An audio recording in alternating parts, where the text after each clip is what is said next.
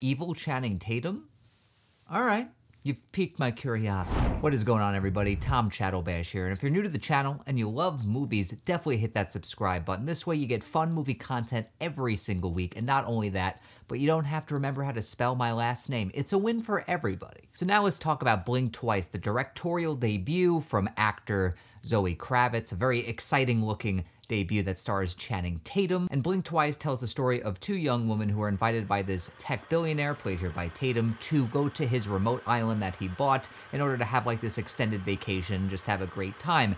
And what starts out as an idyllic vacation slowly turns into a nightmare that they can't seem to remember everything about. Now, the idea of Channing Tatum playing an evil tech billionaire, love that idea, and also the concept here seemed very interesting, very fascinating, and I was really interested to see what Kravitz could do behind the camera. Fortunately, I think that Kravitz is absolutely a director to watch, and this is a great debut feature, even if it's not perfect. Now, there's a lot about this movie I really enjoyed and found to be really distinctly different when it comes to being in this psychological horror genre. I think Kravitz has a very unique directorial voice here. It's a strong directorial voice, the kind of voice that feels like it's actually been around for more than just a debut feature, which I think is a huge compliment to her skill here. I think there's some really thoughtful, well-orchestrated scenes. I think there's a great use of these locations. I think she really knows where to put the camera, how to really get the audience inside the heads of these characters, not only utilizing the cinematography, but also the stellar sound design in this movie. The sound design is a character in and of itself, and I loved how she utilized that throughout. And she's really great at building up the suspense, tension, and mystique having to do with what's going on in this island, because things are slowly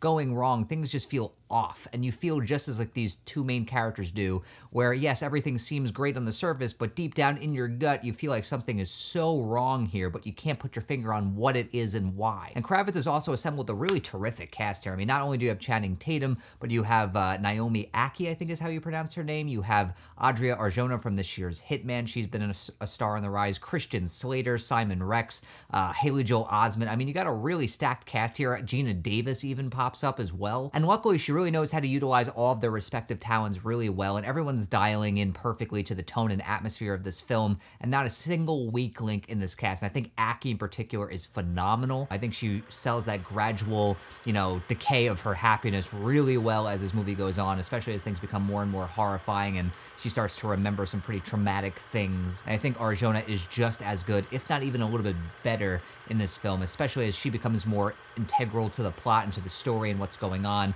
I think she's fantastic, and the pairing of those two together is dynamite, and they are fantastic to watch in this movie. I loved seeing them play off of one another, and I think they're both equally good in this film and just absolutely stellar performances. But I have to say, I was really impressed with Tatum's work here. I've always enjoyed him as an actor, especially as he's leaned into his comedic sensibilities, but I love how he used his charm and movie star magnetism as weapons here, as like sadistic weapons, especially when, his nice guy facade kind of slips as the movie goes on, as you can tell is gonna happen in the trailers. There's one scene in particular even where I think it might actually be the best acting of his career so far, and taps into a performer that, honestly, we've just seen the tip of the iceberg, I think. And I think Kravitz has really unlocked something in him here as an actor that I want to see a lot more of. And if you've seen the movie, I think you know exactly what scene I'm talking about, because it's genuinely chilling and just really great work from him. And as for the story itself, I do like the way it unfolds. It's a bit of a slow burn, probably too much of a slow burn,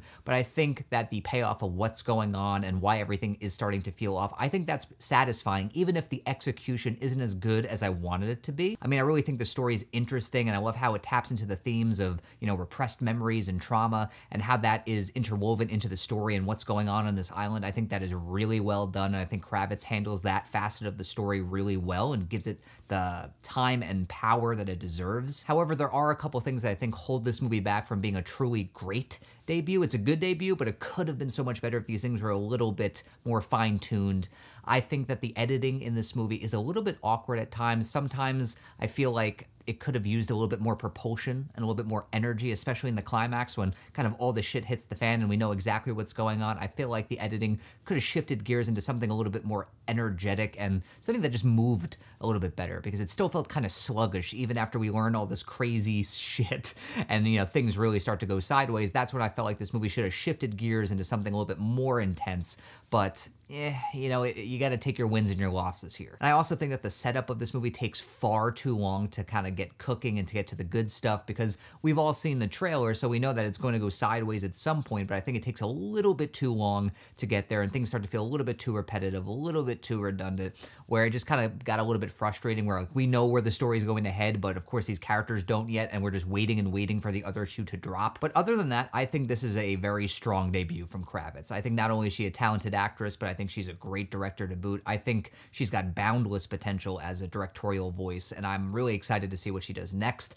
as a director. I mean, she also co-wrote the script, so she's obviously a solid storyteller as well. I just think next go around, we need to make some different editing choices and maybe enhance the storytelling just a little bit more to really give it the emotional impact that I think it could have had here, but it wasn't as powerful as I wanted it to be. I felt like by the time this movie ended, I should have felt something a little bit more intense, a little bit more visceral, and I didn't, and I was a little bit bummed by that. Those small gripes aside, I did enjoy Blink Twice quite a bit, a lot more than I thought I was going to, and I think, if anything, see this movie for the performances and just the great direction, cinematography from Kravitz. I think that alone is worth the price of admission, and it's just a different, original kind of film, and we need to support those kinds of movies, and I'm always happy to see a movie like this, and see one like this that's actually good. So that's my take on Blink Twice. Really hope you enjoyed it, and if you've seen the movie, let me know down in the comments what you thought of it, if you liked it, didn't like it, thought it was just okay. Let me know, and also let me know what's your favorite Channing Tatum movie. I feel like that's been an interesting topic of discussion lately with some of my friends. Definitely curious to hear what your choices are in the comments.